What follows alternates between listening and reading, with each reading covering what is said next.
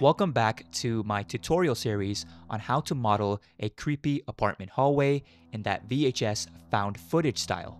If you haven't already, make sure you watch the previous part, then come back to this one. In this part, I will show you how to model some flickering wall lamps and ceiling lights, and then I will show you how to do handheld camera animation for this scene. If you don't want to wait for the rest of the parts, you can watch the full series by becoming a member on my Patreon. You can also download the entire project file, including 2 bonus scenes where a creature jump scares the camera and a scene where the creature chases you down the hallway. Alright, let's dive into the tutorial and level up your 3D art skills. We're going to be using the Eevee render engine to render this out, which is going to be a lot faster even for slower systems. So make sure you're on Eevee. Let's go into render mode. Okay, we want to turn the color to dark, the world color. And now we're going to need some lights. So let's do Shift A.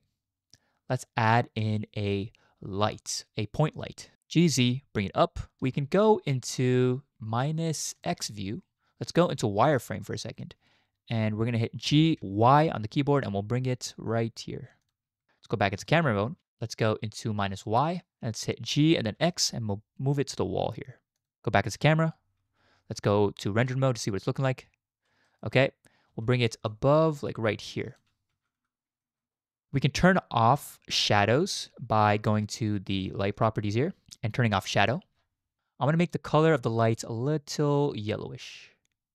I actually want it closer to the door, so I'll put it like right here. And let's duplicate each of these lights. So let's hit Shift T, duplicate, escape, and then I'll hit G and then Y on my keyboard and I'll move it right there. Again, I'll select both of these, Shift D, duplicate, and then I'll move them like. Okay, select all your lights, go into -Y. Let's do Shift D again, X on my keyboard, and I'll move them over on this side. Go back to camera mode. Let's see what it's looking like in rendered mode. We can add in some more lights now. So let's go and hit Shift A. Let's add in an area light, G and Z, and we'll bring it up to the ceiling. And let's go to -X view actually, wireframe, and we'll bring it over here. I'm gonna make it into a disc shape and I'll make the size 0.5. Let's make sure it's on a square here. So I'm just gonna go into, I'm gonna click on my floor here. I'll hit H to hide it. I'll click this, H to hide that. And I'm gonna make sure the light is in the middle of a square like this. Alt H to bring back your objects. And now we're probably gonna need some light objects for each of these lights that we added. So let's start with our ceiling lights. I'm gonna hit Shift A, add in a circle. I'll hit Shift H. Let's go into solid mode. Let's zoom in on it. And let's make our ceiling light real quick. So let's go into edit mode, vertex select mode, hit F to add in a new face. We can go use the face select tool now, deselect, select this face, hit E to extrude up, and then we'll hit I to add in a new face, E to extrude up again. And we can actually hit S to scale in a little bit, I again to add in a new face, hit E to extrude down, and then I to add in another face, I to add in another face. Use the face select tool, hold Alt, select the faces around to make a ring. Let's go into material properties. Let's actually first go back into object mode. Let's give it a new material. And then we can hit the plus icons and add in a new material. Go back into edit mode, hit new. We'll make this dark. Let's go into material preview, hit assign. Hit the plus icon to add in another new material slot, hit new. We'll make this emission. Okay, now we're gonna select these right here. Click on your emission material, just hit assign. Click the middle, click on your emission material, hit assign. We can actually rename this to, we'll rename it to ceiling emission. Go to your main material up here, ceiling light, base. We can make that metallic. Roughness can be like 0.3. And we'll make it a little darker. Right click, shade auto smooth. Okay, and there you go, you have a basic ceiling light. So let's go ahead and hit Alt H to bring everything back. Let's go into the camera view. Let's select our new light, rename it to ceiling light. Hit RY 180 to rotate it, enter. and then G and Z on your keyboard, and we'll move it up.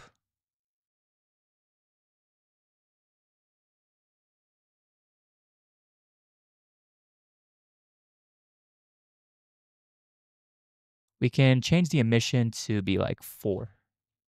Again, we could duplicate this light by going to the array modifier, make X factor 0, and we'll make this like, probably make it like, let's do 10 meters. Yeah, 10 meters. I want to make sure it is in the middle of that square there. So something like that. Now, again, we also have to click on our lights here. We'll make this, again, a little bit yellow. We need to duplicate these lights. Also make them smaller as well.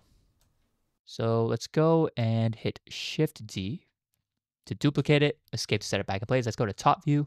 Let's go to wireframe, and we can just move it over here. Let's select our ceiling light object, and we could change the array count. And we'll just keep duplicating the area lights.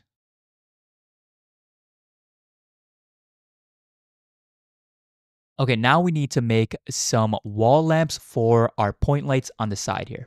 So to do that, I'm going to be using my own picture of a wall lamp that I took in real life. So to make this wall lamp, we'll hit Shift A and we'll add in a plane. Hit Shift H to isolate it. Let's go back into solid mode. Let's zoom in on it. Let's start making our wall lamp. So let's go into edit mode. Let's hit E to extrude up. Hit I to add in a new face. E to extrude up. We can hit S to scale in a bit. And then I to add in another face. This face is going to be scaled on the X axis as well. So hit S and then X. Then hit A and then let's go to top view. Let's hit S and then X. Scale it a little bit like this. Then I'll scale it down. Move it back on the origin. Select this face here. Hit E to extrude up. Let's hit Control R. Add in 2 loop cuts. Click. Escape to set it back in place. Use the face select tool, select the middle face, then just hit G and then Z, bring it down. Deselect, Shift A, and we'll add in a cylinder. RX90 to rotate it, enter, scale it down, GZ, bring it up, hit S and then Y to scale it on the Y axis, SY, scale on the Y axis. Okay, let's go to top view. Let's go into wireframe. Let's hit Control R, add in a loop cut on your cylinder, move it up like right here. Control R, another loop cut, move it down. There. Control R, another loop cut on the cylinder. Make sure it's on the cylinder. Go slightly down. That's good. So now you should have 3 loop cuts on your cylinder like this. Okay, go back to object mode. Let's give it a material. Right click, shade auto smooth. Let's go hit the plus icon to add in a new material slot. Go into edit mode. We're going to hold Alt. Let's first deselect. Use the face select tool, hold Alt, select this face. Hold Shift, Alt, select these. Go to top view and select, hold Shift and select this face and this face. Go to the new material slot, hit new, rename this to wall lights, emission. Material is going to be emission right here. Go into rendered mode, hit assign. And there you have your wall lamp. Let's go into material preview to see it better. Let's select our main material here. And we're actually going to make it metallic. And we'll make it dark. Okay, now we can hit Alt-H to bring everything back. Let's go into camera view. Select your wall light. Hit F2, rename it to wall lamp.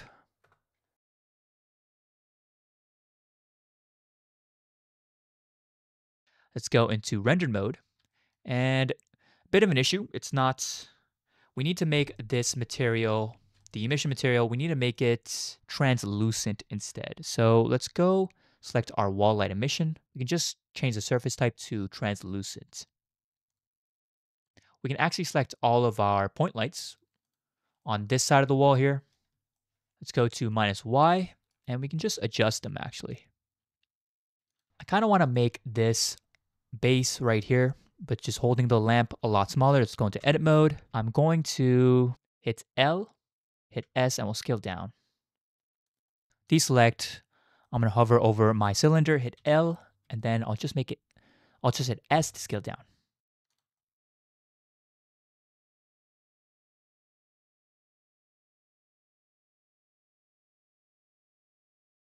There we go, looking a lot better. I'm just gonna go ahead and select my light here. I'll hit Control A, apply scale. Okay, now to duplicate these lamps, you are gonna use the array modifier. Then just hit Shift D to duplicate it, escape, then I'll move it on the other side. I'm actually gonna turn off the array. I'm gonna hit RZ 180, rotate it, and then make sure all the lights on this side are also adjusted accordingly. Okay, then we're just gonna add the array, hit Control A, apply rotation, 41. Okay, one final thing we need to do is go into material preview and make sure this wall matches this wall on the left here. So let's go into edit mode. Let's deselect, hover over this wall here, hit L, and then X delete vertices. Okay, go back into object mode, select this wall, go to the modifiers, add a mirror modifier, and there you go, just apply it. Okay, now to make this scene even spookier, we can actually add some flickering on each of these point lights here. To do that, we're going to click on our first point light here, which is this one. We're going to go to the graph editor. And to add that flickering effect, we're going to need to add a noise modifier. So let's go to our object properties here, go to the power, and click on this keyframe here, which will add a keyframe on frame 1. Then go to the modifiers, add a noise modifier. Hit play, let's see what it's looking like, and nothing's really happening. So we can go ahead and first crank up the scale to maybe like 10. Let's crank the strength up to 5. Okay, now we see something happening. Maybe crank it up to something like 10. The strength needs to be higher, 43. There we go. And the scale can be like 3. And now it's flickering. And we can go ahead and just copy this by clicking this copy F modifiers. And then we can click on our second light right here, this one. And then we could do the same thing, go back to frame 1, go to the power here, add a keyframe, and then we can just paste the modifier. But we obviously want to change up the variation, otherwise they're going to be flickering the same. So we could just change the offset a little bit. And we can also we don't have to have all of them on. We can actually turn this one off and only have some of them flicker. All right, now we can finally add some camera animation. So I want to have that handheld shaky camera movement. So to do that, we're going to select our camera. And on frame 1, let's go to our object properties. And let's add a keyframe on our location by hitting I and our rotation by hitting I. Let's collapse this. Let's go to our X rotation first. Let's go to noise modifier and add that in. I'm going to make the strength 0.1. Hit enter. And now if you hit play, you can see it's shaking a little bit too much on the X-axis. So to smooth that out a bit, we can change the scale to something like 30. Or let's do 25. Okay, now I'm going to copy this. I'm going to go into my Y rotation and I'll paste it. But it's the same, so we want to change the phase to something like 40. So now it's rotating on the Y-axis as well. Again, let's go to the Z rotation, just paste that, and we can change the phase to 80. And now it looks like someone is holding the camera, kind of shaky. Okay, so let's make this about 250 frames. Let's go and move the camera forward. Let's say right here. Then we'll hit I to add in that new keyframe on the location. Now if you play, we now have some shaky walking handheld footage. And what's cool about this is that it's playing in real time because we're using Eevee. Okay, to finish off this scene, let's go back into solid mode and let's organize our collection a little bit. So let's select all of our lights here. So select your area light and go to the last one. Hit M, new collection. We'll call these lights. Now we have a lights collection. Move all your lights into this collection. So select all your point lights as well and move them into the lights collection. Then we can just take this main lights collection and move it into our main collection right here. Rename our main collection to hallway. Select your ceiling lights and your 2 lamp lights here and bring them into your hallway collection. Select this cube here and it's just as one vert, so we can just delete that by hitting X, delete object. And now we have our scene collection nicely organized. Make sure your camera is outside the scene collection. Okay, so make sure your hallway collection is selected. Shift A, add in empty. We'll do an empty sphere. Hit GZ, bring it up. Select your camera and hit H to hide it for now. Then hit A to select everything, and then hold Shift on your keyboard and select your empty, making it this orange color here. Hit Control P, and then we'll parent all the objects to our empty here. And now this empty controls our entire hallway. Now, if you want to duplicate this entire hallway to make it longer, you can select your hallway collection, right-click, and click on Duplicate Linked. Now select this empty, and we can just hit G and then Y, and we'll move it forward, making the hallway even longer. But that's just an option for you. You don't have to make it longer if you don't want to. If you want to end the hallway right here, let's hit Shift A, add in a mesh plane. Bring the plane into your main hallway collection. Let's go into the X view. Let's hit RX90 to rotate it, enter, hit G and then Y, and we'll bring it all the way towards the end. GZ, bring it up, go to the Y view, and we'll just bring it up like this, and hit S and then X, scale it. Click on it, hit F2, rename it to end wall. Control A, apply scale. Go into render mode, give it a material. We'll give it that basic concrete material. You can bring back your camera, and that's pretty much it. Again, if you don't want to wait, you can find this entire tutorial series on my Patreon. You can also download the entire project along with the monster running animation on my Patreon as well. Make sure to hit that like button and subscribe so you don't miss out on the next part. Until next time, it's been your boy, Only RJ. Peace.